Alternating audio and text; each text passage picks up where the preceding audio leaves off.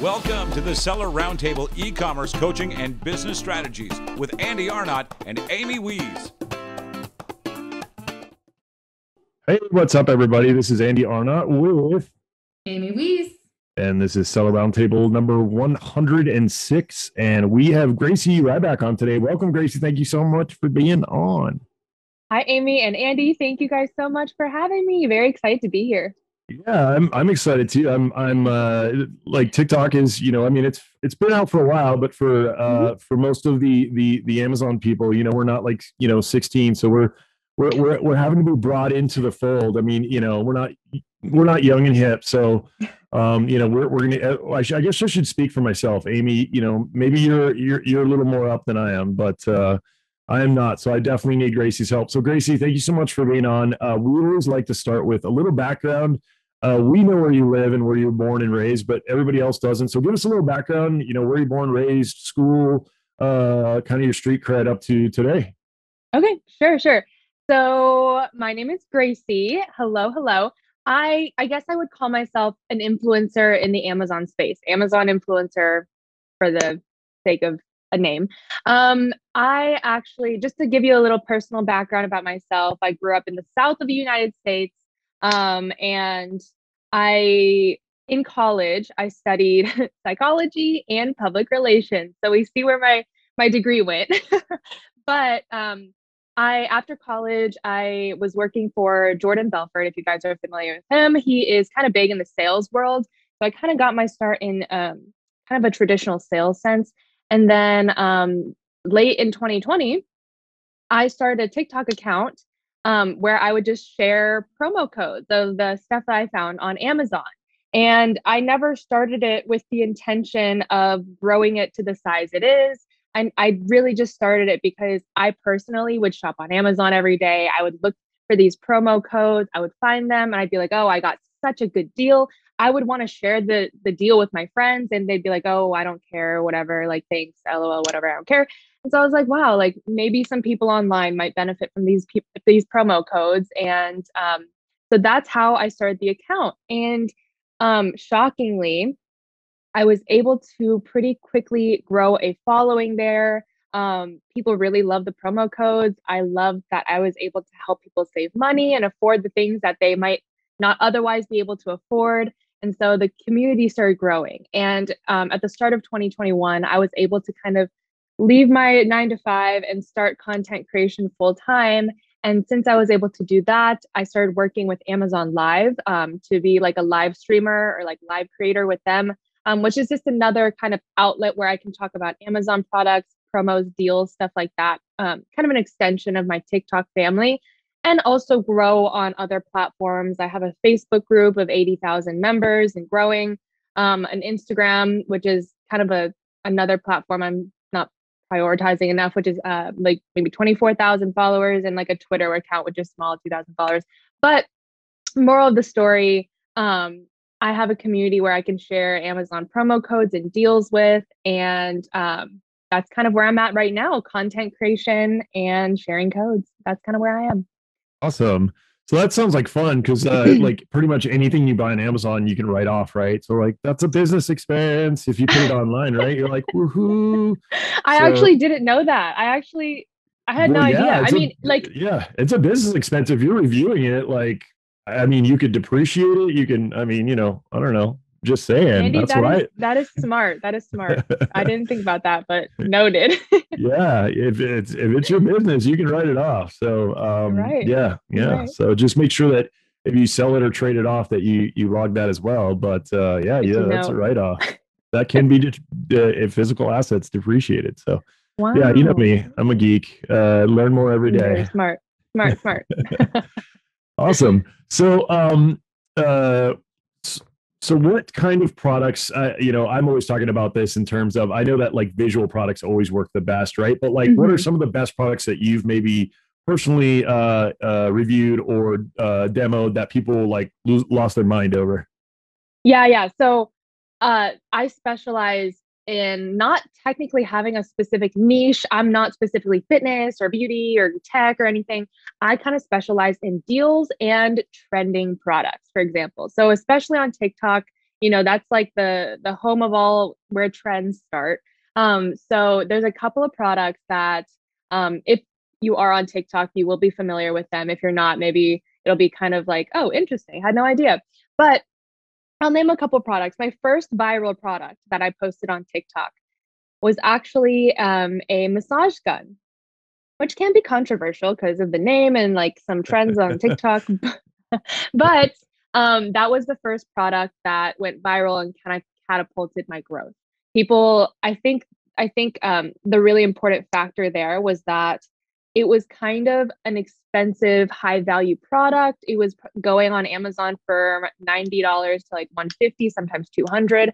I found a promo code to bring it down to like $35, $30, and people thought that was such an amazing deal. They sold it out a couple times over.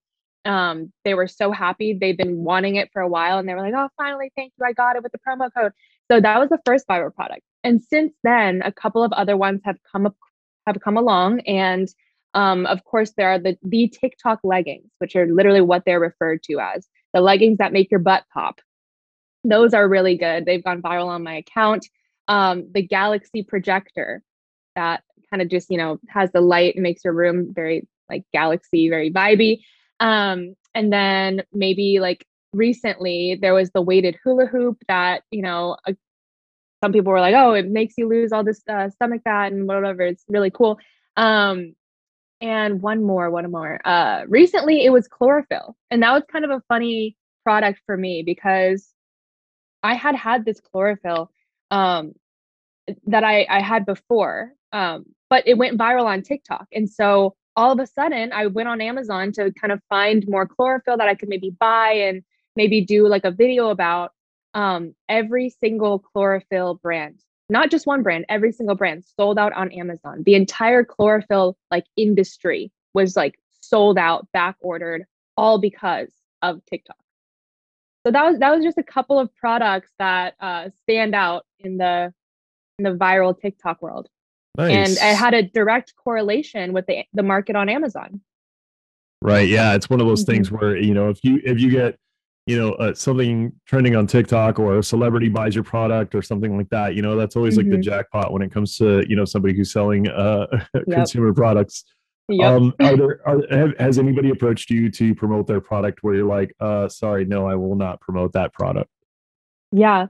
So when I first started my TikTok account, I was like basically promoting all the cool products. I didn't think too much about like the product that I was promoting because I wasn't technically in front of the camera. I was kind of just like showing the product page, the product listing, putting the code in and showing the price drop. And that's kind of my original format of video.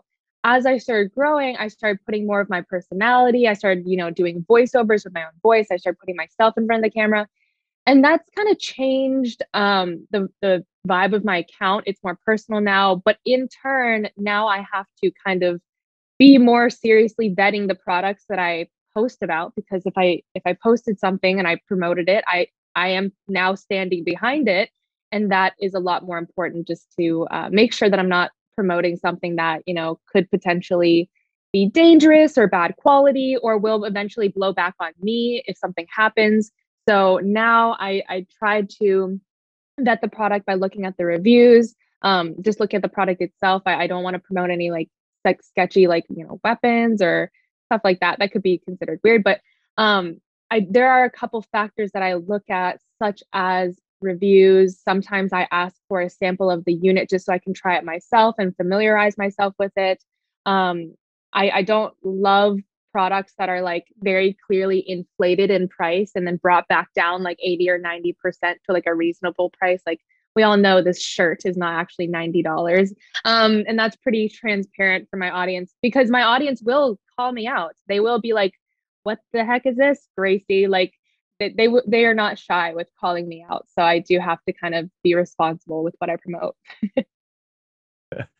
So I know like you're talking about products, how like you can get some bad apples on products, but the same thing goes for influencers, right? So like if somebody's looking to work with an influencer, like how should they vet somebody? How should they know that who they're working with is legit and not somebody who's buying like, traffic or followers or likes or, any of those kinds of things? Yeah. So I think as influencer marketing grows, and I think ever since 2021, it has absolutely boomed. And I'm so happy to see it because I think it's actually now like a serious career choice for some that, people can make a full-time living off of this. And that's just amazing. I think when a brand is trying to find or vet an influencer, I think there are a couple ways I would recommend. First, like searching out the influencer. And there is a certain amount of research involved with this. A good way to find them is going on social media like Instagram, TikTok, Facebook, stuff like that, using hashtags, maybe finding Facebook groups. Hashtags are a really good way to find influencers. And then I think as a brand owner, you should to be familiar with your product. Is this a very niche product? Is this like a fitness product, or is this like a certain niche? Is the selling point the price or the deal? Like, what is the selling point of your product? And based on the selling point, find the influencer that matches your product, because the brand, product, and influencer match is very important. You're not going to find like a fitness influencer to rep McDonald's, for example. So that's a good vetting process. Luckily for brands, there are a lot of websites that can kind of expose influencers that are buying fake likes or fake followers. A lot of influencers do. It's very transparent nowadays. If somebody has 100,000 followers on Instagram, why are they getting 200 likes on their picture? That's just not, it just doesn't make sense. So there are a lot of like websites you can go to kind of like search for a specific account's engagement, and they will expose and say like, ooh, their engagement rate's really low, or their followers aren't necessarily legitimate. So luckily for brands, there are good ways to vet in that process. So to kind of make an extension off that point, as an influencer, once an influencer decides like, okay, I'm going to start taking this seriously and I'm going to really work on getting these brand deals and reaching out to brands, the next step would be to get a media kit. And with a media kit, the three things to focus on is engagement rate, conversion rate, and basically proven sales or content that has driven proven sales in the past. And I think those are the three most important things to focus on from an influencer standpoint, but also a brand should be able to ask for those three things when searching for an influencer. I love it. But we're going to make you spill the beans. What are like a couple of your favorite websites that people can go and run that query? Okay. Okay. Oh, I Gosh, put you on the spot. Yeah, you did. So you can tell us later. No, there's one that I can basically get off the top of my head. I think it's called. You put me on the spot. It's all good. You'll tell us at the end. Yes, I will. At the end, we will tell you what those are so that you stay till the end, right? All right, Amy. Yep. Stay till the end to get the website. I love that. Already hooking them in. So, I mean, my next question for you was actually how to find those influencers. And you kind of talked about that during Andy's last question, where you talked about using hashtags. So you talked about using the product's selling point and the promotion that you're going after. So, for an influencer like you share coupon codes.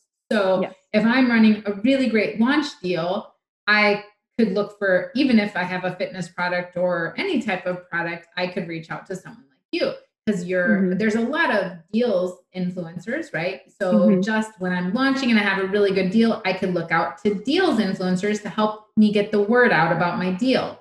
But after that, when I'm looking to grow my product, you mentioned hashtags that I should be using.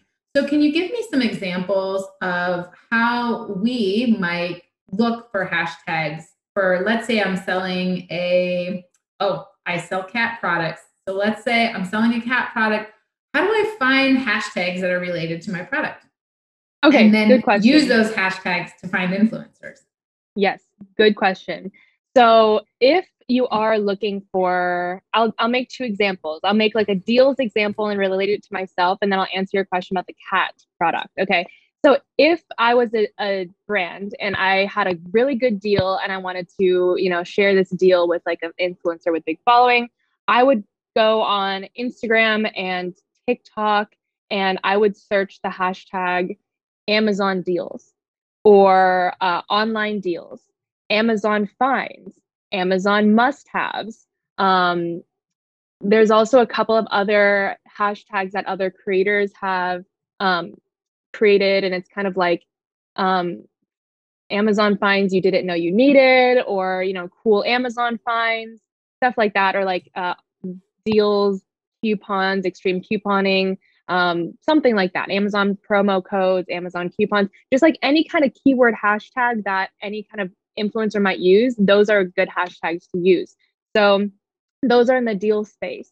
If I was a cat brand and I was like, okay, I don't necessarily have a deal, I have a little discount and I want to find an influencer, I would say cats of TikTok, or you know, cats of Instagram, or like cute pets, pet owners, you know, pet products, something like that. Just like related hashtags to whatever niche you have, and try to go for a couple of broad ones. I would assume cats of TikTok or cats of Instagram would be pretty broad, probably millions or billions of views.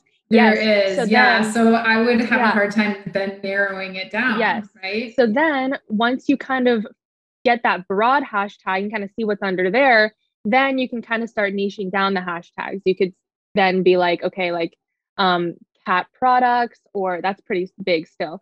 I would say like, gosh, I'm not in the pet niche, so I'm not super familiar with like pet hashtags, but I would just niche down as well, and try to see if you can just find a couple of influencers just through those big hashtags, because people like using big hashtags, and because people know that niche hashtags, like it might be easy to rank under them, but they're also harder to find and less common to use. So I think even though the hashtag is broad and big, you can still find a good number of people under them that like match your niche and fit your product. And do you have any hashtag research techniques that you like to use to find specific hashtags? Any platforms that you like to use? So I don't necessarily have any outside like platforms that I use for my hashtags. I more so for myself as an influencer, I like going onto my social media channels like TikTok, Instagram, Facebook even. I like looking for influencers that are similar to me and in my niche already, seeing what hashtags they're using, and maybe if they apply to me, I'll use those as well. My favorite three hashtags are Amazon finds, which is very big, Amazon must-haves, and deals. And then I'll also put maybe one or two like very niche hashtags depending on the product that I'm currently talking about. If I have a projector that I'm talking about, for example, I'll be like hashtag projector, or like hashtag projector window trend, because that relates to the trend of why people would even want this product in the first place. So I'll try to relate it to this is for TikTok specifically, but I'll try to relate it to, you know, the most popular part of the product. I just did a video on a projector, for example. There's a TikTok trend that kind of goes with it, where you project a window onto your wall and it looks like, you know, it's snowing outside or it's a beach outside when it's not. So I'll say like projector window trend. And so people know like, if I want to do the trend, I'll buy the projector. Well, and the other thing that people can do, you know, TikTok and Instagram and Facebook are all search engines. So they can always start typing in a hashtag, and then suggested hashtags will come up. And so, for example, they could type in projector, and then they might see projector window trend. And if they don't know what that is, they can pull it up and see what the results say. And that will help them, you know, kind of like, for example, if I'm looking for cat products and I do hashtag cats and I see what the suggestions are on Insta, on Facebook, on TikTok, and then I look at the search results, I can kind of start niching down and digging down in, right? Exactly. Great. I love that you aren't really using a research platform for your hashtags, and you really are just kind of using the platform itself and searching and looking for other things, because I think that if we also use those techniques, it'll be helpful for us as well. So how should we approach an influencer? So I'm digging in, I'm doing my research, and I find this really great cat influencer. I love what they're doing. It's really cool. Maybe they don't have a lot of products that they promote yet that I've seen in their stuff, but I really want to approach them with my product. How do I do it? Should I do it directly through the platform Messenger, or should I go through one of those influencer websites like Shoutcart? How should I do it? Yeah. So I would say the best way to reach out to an influencer once you like say like, I'm interested in working with this person, they're a good fit. How do I reach out? So I do want to say that most influencers should have a way to contact them, whether that be an email in their bio or if not, then like maybe DMs. Or you can find them on a different platform if they have their other platforms listed and there's a platform that's easier to get in touch with them. For example, if you're looking at a YouTuber, for example, there's no direct message function on YouTube. And if they don't have an email, then I would say try to go to their Instagram and try to slide into their DMs. But I do want to make a point to say that if this is an influencer of notable size, if they do have a good following already, which they probably do if they're an influencer, it's safe to assume that they probably do already have a couple of brands reaching out to them through their DMs. So then it's a question of how do I frame my message, my outreach message the best to catch their attention and start the conversation of how do we work together. And I've gotten this question a lot. It's like, oh, I've emailed these influencers, they don't respond or whatever, they're blah, blah, blah. They could be called unprofessional, for example. I've heard that before.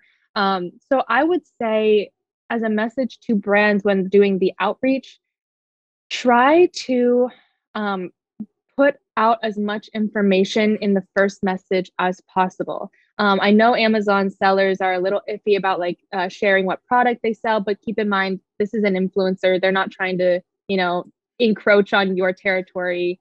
They have a separate job. So I get emails sometimes and they're like, I have a product, I want you to promote it. Thanks. And then I have to come back. Then I have to come back and be like, hi, what is your product? What, can you link it? Are you able to provide a coupon code for how much? Then I have to follow up with a bunch of questions, and then it just kind of makes the process a lot longer for both parties. So and then if they decide not to move forward with you, then you've just wasted all of your time and you spent all this time with them. Where if they were to approach you and say, hey, Gracie, I love what you do. I love your show. I have a really great product. Here's the promotion I have coming up. Here's the link. What's the process for sharing it on your channel? Would that work? That's it. Like share your product. I mean, you don't have to do a whole like history of your company or brand. You don't, that's okay. Leave it short, but just say like, hi, we are a company that sells this, maybe provide a link. We'd love to share our product on your channel. We're able to provide a discount code of this for this much. If you can mention budget, please do so. Say like if you're reaching out to a small influencer and you're just trying to do a gifted collab, then you could be like, we currently don't have a budget, but we are willing to offer this. Does that work for you? Are you willing to work with us for this? Maybe in the future, we can make it a long-term cooperation and we could, once we have a budget, then we can pay you. But for this first one, blah, blah, blah. And then you can start getting into like the details of like what you can offer them as well, instead of like, I have a product, promote it. Yeah. And then the influencer, when they get that message, they can make an educated decision or educated answer about like, okay, I like your product. Like I'm willing to do it for gifted or whatever budget. And then you can start talking next steps. But the more information you put up front, the faster you can kind of get through that information to get to a decision or answer, whether that be yes or no. And it just saves time for both sides, because I feel like managing my inbox is like a full-time job within itself. Yes. And it's because I'm like, it's always like what's this information? Can you tell me this? It's like a fight of information on both sides. Well, I think that the hard part is the hardest part for us brand owners is that we don't understand the budget side of things, right? We know how to set up advertising because there's a form there that walks us through it. And that, I know that my keyword is this, and that's where I want my ad to show up. So it's very easy. But then when we're dealing with influencers and they don't have a form or anything for us to fill out, maybe some of them have a website and that's great. Like, hey, you want to work with me? Here's my form. And then in the form, they could say like, hey, what's your budget? You know, here's our typical, the different things that we do. And here's, you know, the budgets for it. But I think that's the hardest part, honestly, for brand owners is we just don't know. We don't know what to offer and we don't know what to expect. So it's very helpful to understand what we can expect and what that looks like. And, you know, that way we can set aside a budget for it. But I think people are just so clueless on the budget that they're just like, I don't know, like, what am I supposed to offer and what can I expect as a return on my investment, you know, and we can see like the level of engagement. I always tell people when they're looking for influencers that they should look at their engagement on their posts, look at other products that they've promoted and see, you know, how much engagement there was, that kind of thing, and see what's going on there. But it's also hard, even if a product was promoted and there was decent engagement, it's hard to know if that led to sales, right? 100%. Yes. I think when I completely understand as a brand, like you don't exactly know what to offer, where to even start when talking about budget. And I've had a lot of conversations about this topic, about like, what is a good industry standard? What should I expect? What should I charge as an influencer? And what should I budget out for influencer marketing as a brand? I think the answer that we have decided on is, unfortunately, there is no industry standard because every influencer is different. I'm in the TikTok deal space and my engagement looks like this, but somebody else might be more in the Amazon space and they might have a completely different conversion engagement rate and different. So there's no industry standard, unfortunately, but I definitely think that the brand can make some kind of judgment on that based on the influencers' statistics and their presence online already. For example, if somebody is just starting out as an influencer, a couple thousand followers, they're just getting started, they would probably be more willing to do a gifted or just like no budget, like just product collaboration with a brand because they want that experience of making content relating to like selling a product. And they just want to get started in it. And when you say gifted, does that mean like, okay, I'm giving you my product as a gift? Correct. Like I'm giving you a free product in return for you making content about it. And there's no actual like money being exchanged. Yeah. Got it. Okay. I just wanted to make sure that we understood that term. Yes. And whether or not it was like multiple products that we were giving them. I know sometimes I've seen people do giveaways for their followers too. Like, hey, I'm going to give you a gift. Plus I'm going to give you a couple of extra ones that you can do a giveaway with your followers. And just want your feedback, that kind of thing. So I love that. And I totally understand that every influencer is going to be different. And it's also on the brand too, because the brand has to come up with, you need to have a really great looking product. You need to have a good quality product. If you're driving them to your Amazon listing, your listing needs to look good, right? Like you can't blame that on the influencer, right? You can't say, oh, well, they didn't convert. Well, you know, you do need to have a good product and all of that. So I love that. So let's talk about the different ways that influencers can promote products. So you're a deals influencer. How are the different ways? What are the different things that you can do to promote products and to promote the deals?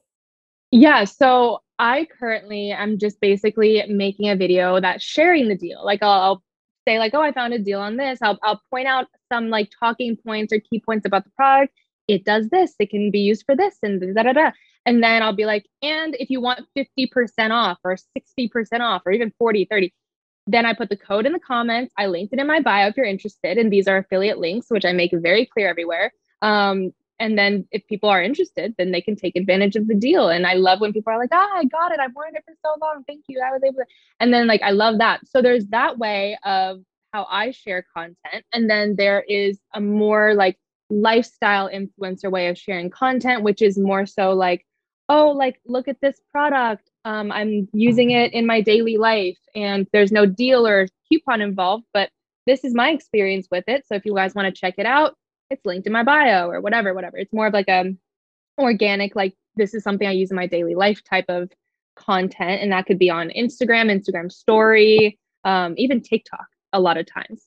And then there's kind of a different way of promoting products, which is not really new per se, but growing very rapidly as of this year, which is live streaming. So as I'm an A-list Amazon live streamer, so basically I'm able to work with brands in that capacity as well. And as an A-list Amazon live streamer, my Amazon live streams are do get posted on the Amazon.com homepage, which, you know, I can only imagine how much traffic that gets. And I do believe Amazon Live is more for brand awareness, as opposed to just sheer volume of sales, which I would probably refer TikTok more for sheer volume of sales, and Amazon Live for more brand awareness, and maybe like somebody doing a demo of your product or somebody just talking about their experience of it, like unboxing or something. So that's a different way of talking about products as well. And Amazon Live creates a really good way of like, this is the product, you want it, just click right there and you're already there. Like it's a very seamless process. And I think Amazon, compared to other retailers, make it like very good for impulse purchases. You literally just, switch apps, scroll a bar, and it shows up at your door. And there's nothing easier than that. And so I think that like kind of plays into the culture of like, oh, impulse purchase. And that's kind of a really good way of selling. Yes, definitely. I think, and I definitely want to talk about Amazon Live today, a little bit. But I know it's still very new. It's still very kind of up and coming. There's not a lot of brands doing it. And for that reason, the brands that jump on early can do very well, because there's sometimes the only live videos out there. But also on that note, it's still growing. There's still a lot to be done. So it's like, it's great that you're also doing that stuff on TikTok and other platforms as we're growing the Amazon Live. But I love that Amazon's doing that. That's awesome. Yes. Thanks for tuning in to part 1 of this episode. Join us every Tuesday at 1 p.m. Pacific Standard Time for live Q&A and bonus content after the recording at sellerroundtable.com. Sponsored by the ultimate software tool for Amazon sales and growth, sellerseo.com and amazingathome.com.